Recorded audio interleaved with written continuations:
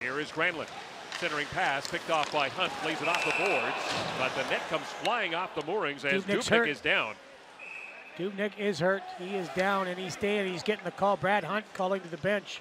Donato crashed into the net, and he is getting up, but as you mentioned, Devan Dubnyk is staying down.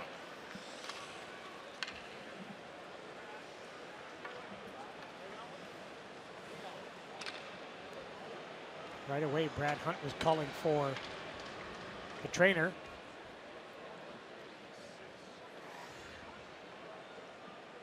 Trying to catch his breath, but he got rocked. There's Alex Stalock, Minnesota boy. Let's go back, see what happened exactly on that play to Devan Dubnyk. He's trying to catch his breath. Sir, first off, really good play by Matt Benning. Gets body position, fights for the puck, and then takes a hit to make a play. As the play's coming out of the zone, watch the drive to the net. Drive to the net, and it's just two guys taking a guy down. Look how hard Devan Dubnyk slams. He tries to jump to get out of the way. He is having to be helped up right now. The head slams right off the ice. Brandon Manning was driving the net, the defenseman driving up, and then he gets tangled up, and as Dubnyk tries to avoid the collision, ends up smacking his back and head on the ice.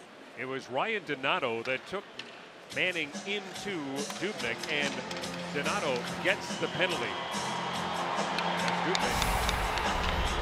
One more time, Donato. He's got the hook and takes Brandon Manning down, and Devan Dubnyk slams hard to the ice. Got a great look at it there. Oof, that's such a hard slam, and jams it. Now he's probably gonna have to come off anyway for concussion protocol because his head bounced off the ice, but also that looked really, really hard. I mean, he goes back, head, shoulders,